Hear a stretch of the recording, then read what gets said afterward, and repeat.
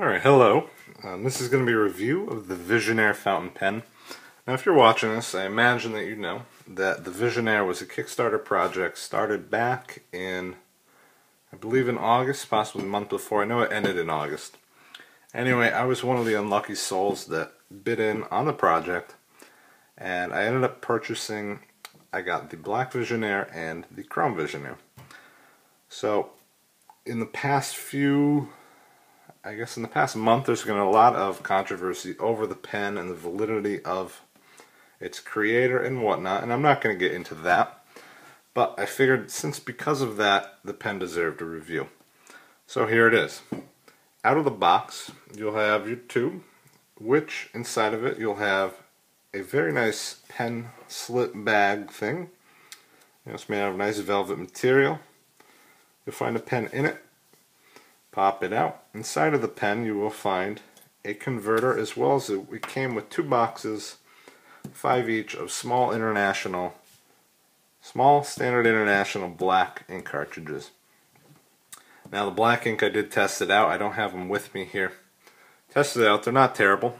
I mean, it's not Newler's black. It's not that deep, but it's perfectly fine black ink. The tube is very nice. I suppose if you're a cigar smoker or something like that, you might be able to use that as maybe a travel case, or I don't know, maybe keep I don't know, pens in it, something in it. It's useful. It's very nice. The slip is nice. I mean, maybe if you have a nice, I said nice about 1,000 times there. Maybe if you have a more expensive pen you like to carry around, if you don't have a leather slip, you might be able to keep it in there. This pen, I don't really care as much about it. I wouldn't put it in there. I mean, you could if you don't have anything else. The converter that it comes with is very nice. It's got a nice clear barrel, nice hard plastic. Comes apart very easily. This band just unscrews here. This silver band just unscrews right off, and everything pulls off, so you can lube it up, you can clean it. And you can take the agitator out if you'd like. You'll get a little bit more ink capacity if you do. And you really don't need it unless you're dealing with like a very heavy dyed ink or a pigmented ink. Other than that, you really don't need it. So we put that all back together here. And also in the package you get a little thank you note from Morgan. It's just a photocopy thing, something he hand wrote. Dear Visionnaire followers, if you'd like, pause the video, you can read what he had to write. Comes with a little founder's card that you can use. It has on the back of it a discount code for his website where you can buy more of these fabulous pens. And then on the back it just has his name and the website. Why you would visit a website, don't know. But the pen. It's a nice looking pen. I paid $35 for this. I paid total $70. I got 2 pens, so $35 a pen. The finish on it is very nice. I know a lot of people had issues with the chrome flaking off, or the etching being a little too deep, and I don't know if you can see, but it says Visionnaire. Try to get it. See, it says Visionnaire right around the band there. I don't have any of those issues. The finish is very nice on it. It's very consistent. The pen is made out of brass, so it's a nice hefty pen, but it's not a big pen by any measure. Fits nicely in the hand. It posts nicely. So in that respect, it's a nice pen. Also, one of my probably the best thing about this pen is the click. Love the click. So if you do choose to post, I like to post, but with this pen, the cap is very heavy, so it will give it a lot of back weight. And it's not a huge issue for me. You're going to look here. The nib that it comes with is just a standard IPG nib, nothing fancy about it. I don't know. Can we get it in there? Focus. Oh, you can see Iridium Point, Germany. It won't focus that close. But that's all it says. There's no size marking on it. It's definitely not a German nib. The tipping has to be German for it to be marked Iridium Point, Germany, but that's all that has to be German. The nib itself is most definitely Asian made. There's nothing fantastic about it. This one's not too bad. The one on my chrome one was terrible.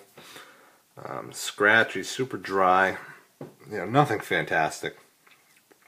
And I know a lot of people are wondering about changing nibs. What this has actually is a nib unit inside of here. It's just a plastic, you know, similar to like what Edison pens have, where it just screws in. Except this is just glued in. It's not made to screw in. The specs aren't there to screw it in. So it's just glued at the top. How do I know this, you might ask? Well, on my chrome one, it just fell out. I took the converter, pulled that out, and the whole nib unit came out the front. Which wasn't bad, because as you'll see in a minute, when I was making the converter fit, it was make cleaning a lot easier. So I just shellacked it back in place, and it's, you know, okay now. But, you know, not fantastic. You cannot take the nib out. You might, I don't know if you can get inexpensive nib units. You might be able to get some to fit. I don't think it's worth the trying. But anyway, I have this one all inked up, but as you can see, or maybe, a lot of people had problems getting the converter out. And myself included, I actually had to get a pair of padded pliers and yank this thing because it was in there for dear life. I'm just being careful because that's inked up. So, the problem was, to make a pen cheap, you gotta have tolerances that are way, way, way low. You can't have stuff fit really, really super tight, because that takes time, and time is money. So for this pen, it looks like when they cut the threads, they're very careless at the top, and it kind of belled in. So, I don't know if you can see, but you can see, it doesn't really come through in the video, but you can see, yeah, right there, how that's brass colored and everything else is chrome. That's because I actually took a metal file and just point it in there like that, 45-degree angle, and just give it a couple turns. As you work it through, you just ream out just enough to get rid of that lip that's in there that's holding. Because basically what happened is you had a lip that was just pinching the cartridge, and you just could not, or the converter rather, and you could not pull it out. So once you eliminate that, the cartridge goes in and out with no troubles whatsoever. And I'm getting ink all over the place. I love it. So that's what I have to say about that. We pop the converter back in. Also, the cartridges that come with it, I notice I don't use cartridges ever, so I don't have any experience with them at all. But I noticed the ones that came with it do not, their diameter isn't this. So you put it in there and you're able to wiggle it all around. This is the cartridges, not the converter. Converter fits nicely. But the cartridges, I was able to put it in there and you could spin it around, and I mean, it's not really that much of a problem. It seals all right, I imagine, and you can write with it, but I don't know, it just seemed ill-fitting to me. That might be true of all cartridges. Maybe someone who knows can leave a link in the comments. Anyway, let's see a writing test, shall we? So I have this inked up with Mont Blanc Royal Blue, I believe.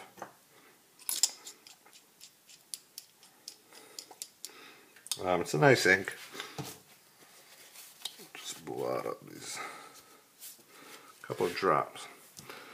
So here we have the Visionnaire.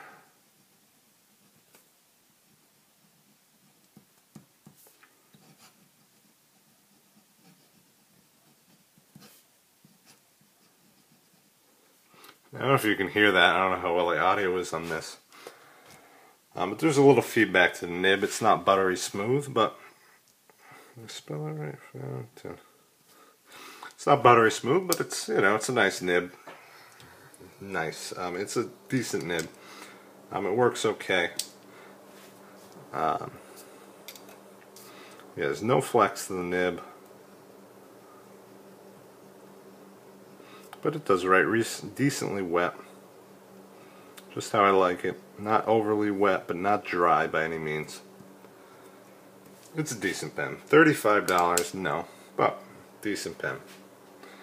I mean, you stand that up to Pilot Metropolitan. This one's only $15. I mean, it writes the same. The nib on this is the same as a medium Pilot nib, just about.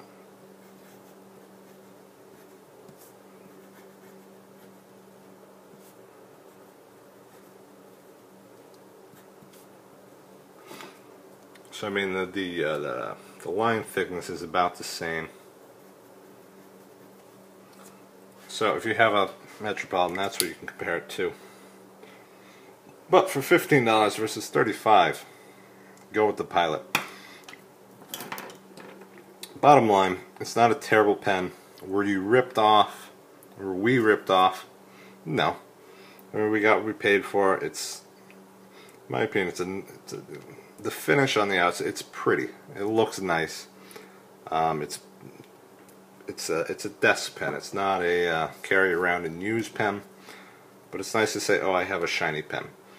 Now, people who know pens will look at it and be like, ah, it's a piece of garbage. But for people who don't know what fountain pens are, don't use fountain pens in the day-to-day, you know, you get a little up in your class there.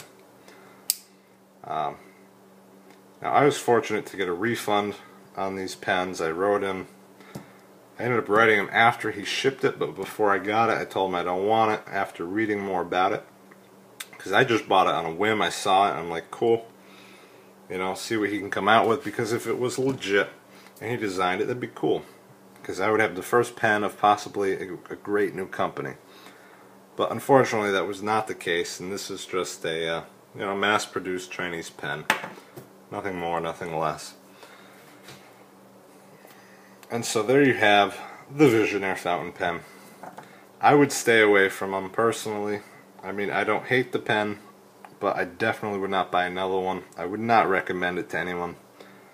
I did give away the silver one, but you know, I gave it to someone who doesn't write with fountain pens. They're not really going to notice the difference.